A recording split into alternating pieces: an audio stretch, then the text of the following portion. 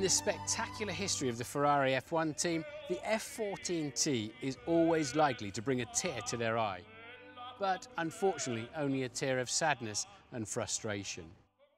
Fernando Alonso now looks at his car that has sadly let him down. A car designed for the age of the new hybrid turbo power units, one so far totally dominated by Mercedes-Benz. Fans decided on its final name, 14 for 2014, T for turbo. Kimi Raikkonen would rejoin the team after 5 years away, rallying and at Lotus F1. And his teammate was the mighty and irrepressible Fernando Alonso.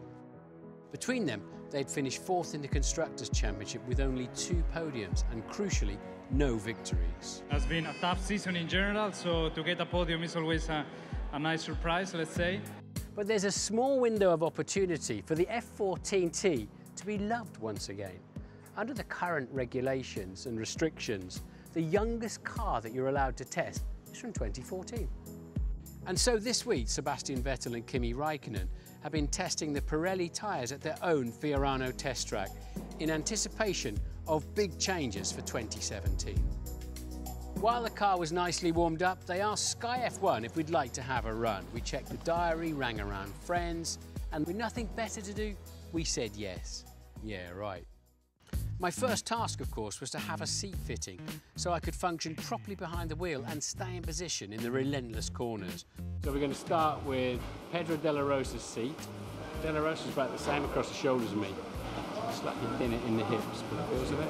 So Kimi, I'm going to drive the F14T. Let's start with the steering wheel briefly. Yeah. We got the neutral button there. Let me show the camera. Got neutral in the top left-hand corner. This is the brake to change the brake bias. So I shouldn't need too much more on there, I don't think.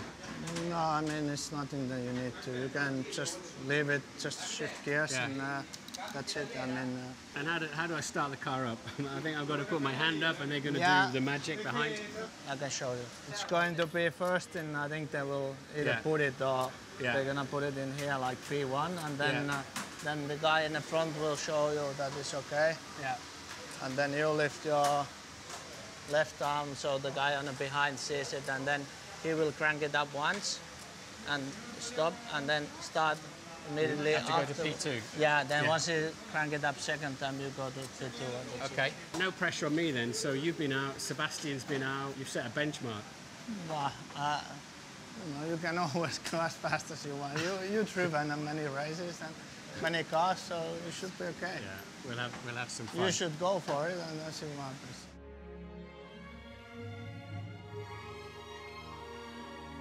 Fiorano was built in 1972, so the team could wheel a car out of the factory and test it. The great Enzo Ferrari used to love sitting in his office, listening to his beloved engines, or even alongside the track, observing his legendary drivers. It's 3 kilometres or 1.9 miles long, and the average speed is around 100 miles an hour. The corners are varied in character to represent many of the European tracks. It also has a crossover and forms the shape of a drunken figure of 8. It's very compact and sits alongside the town of Maranello, where the road cars are built too. Having driven the Force India and Mercedes in 2015, both Mercedes powered of course, this was going to be very interesting. All fired up and ready to go then. I love it when that particular roller shutter door goes up. Blankets off, clunk it into first gear, and out of this very famous garage. The Fiorano track to myself then. A works Ferrari F1 car. It's not going to get much better than this. The town is all around us. Look, what a view that you're going to have while hanging the washing out. Unbelievable. A tricky little right-left chicane. You can steal a bit of curb and bring it left very quickly with a right-hander onto the bridge. Kimi taught me how to go around here a little faster. It's a nasty bump on that bridge. Lauda, Prost, Mansell, Alonso, and the great Michael Schumacher. So many more great drivers too would have lapped relentlessly around here. It's something so special, so privileged to be able to drive a works Ferrari F1 car outside the factory doors. Immense. I mean, it's very drivable. Whenever we come here, they just give us full house, total access. I feel like I'm doing a Grand Prix. That's the level of professionalism going on around me. And they take everything seriously. I'm just an old duffer from the TV, having a go in one of their cars. Treated me like I was one of the works drivers and gave me a memorable, unforgettable experience. Second time I've been around here in an F1 car. I hope it's not the last.